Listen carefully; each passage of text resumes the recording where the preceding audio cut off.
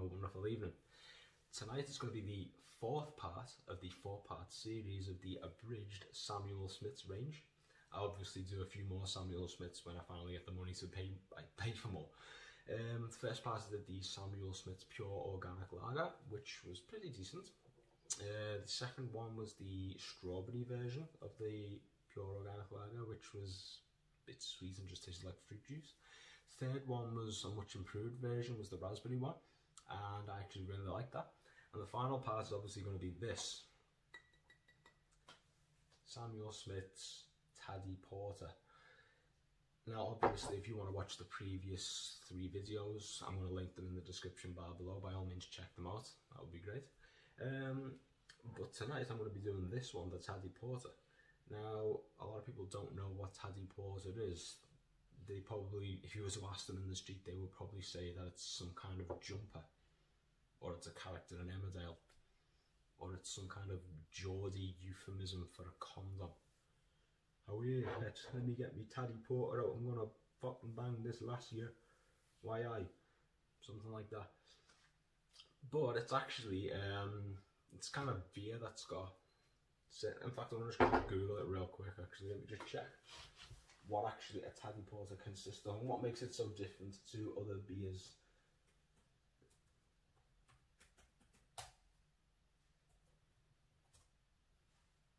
Put the thing on.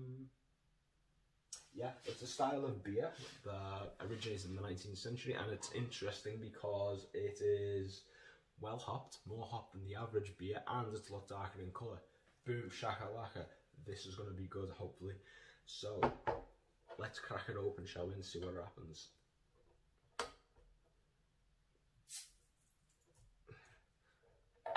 All this fucking gold foil shit was made that quite difficult, you know.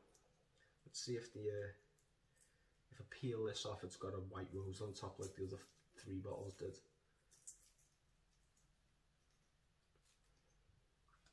Nah, fuck off. It's just gold. Not even proper gold either. Nonetheless, let's get this into a glass and show you what it looks like. Okay. Fuck me.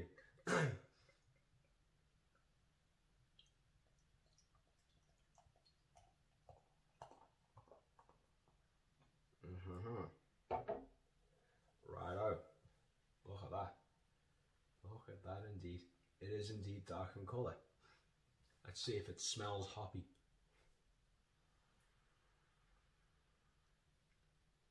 Yeah, it does. It smells very hoppy. Happy, hoppy, hoppy, happy. Yeah. So yeah. Samuel Smith's Old Brewery Taddy Porter. Now before we go any further, let me just tell you a few things about it. The ingredients are water, malted barley, yeast, hops, cane sugar, carbon dioxide, 5% volume. And also it's brewed in Tadcaster, hence the name Taddy. So it's a porter from Taddy, hence the reason why it's called Taddy Porter. It was brewed with well water at the old brewery, sunk in 1758, that is still in use, within the hard well being drawn from 85 feet underground. It's obviously got the malted barley, roasted malt, yeast and hops, and it's fermented in stone Yorkshire squares, best served at about 55 Fahrenheit or 13 Celsius. Works with me. Right, so you know all the details, you know all the shit. Now let's get this bastard down and see what it tastes like. Bottoms up and up your bottoms.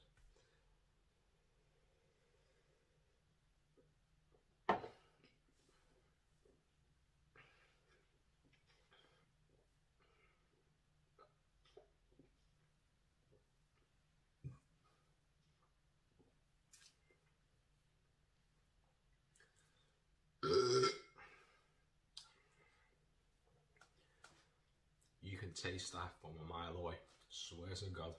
I mean, even the burp, I only had one mouthful, even the burp resonated. Left a severe taste in my mouth, left it in the throat. It's, I mean,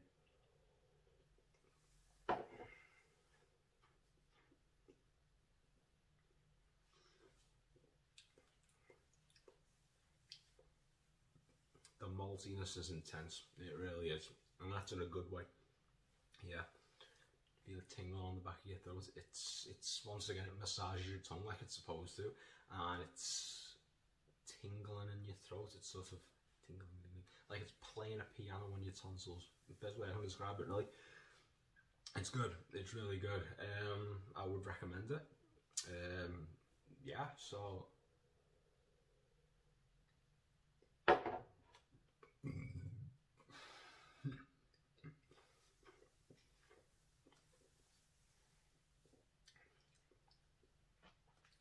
Intense malt aftertaste at the end as well. So as it goes down, you know it's there. You know you've had this. I mean, you can just feel it. It's the spot. It really does. Leaves you hanging in no ways whatsoever. So yeah, I'd say about out of the 4, I would actually go as far as say this is the best one. It's not for someone like who just wants a sesh beer.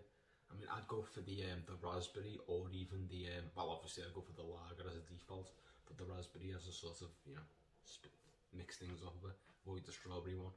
But this one is sort of like if you wanna, you know, if you wanna crack it open and you wanna like sit by a fire around Christmas time with your chestnuts roasting over it, you know, just sit back, relax, and just think of good stuff. You know, a little bit of Bing Crosby playing in the background, a little bit of White Christmas, you know. Yeah, maybe even East 17, Stay Another Day. That's my jam right there, as far as Christmas songs are concerned. So yeah, I can totally see myself buying another one of these, sitting by a nice roaring fire in my mansion, which I totally own, and just listen to a bit of Brian Harvey belting out the tunes, bit of Tony Mortimer, and then the other two, John and Terry.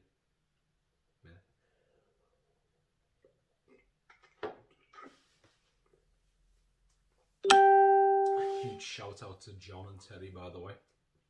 I heard Terry's a roofer and John's a roofer and Terry's a low-level DJ in Spain, like Benazon or somewhere. Yeah, gotta pay the bills one way or another, haven't you? Yeah. So yeah, I would definitely recommend this. Samuel Smith's Taddy Porter. If you want to buy it, I bought this from beersniffers.com, and I can't remember what price it was. I'll do a little screenshot at the end of the video and show you everything. That way you can look for it yourself. I'll even link a little. Look out, this really does hit the spot. I'll link another advert to it in the bottom of the video as well, say in the description box on the bottom of the video. And this is the spot. Yeah, and if you want to try it, by all means, I would say go for it. It's worth it. Nonetheless, in the meantime, I'm signing out. Take care.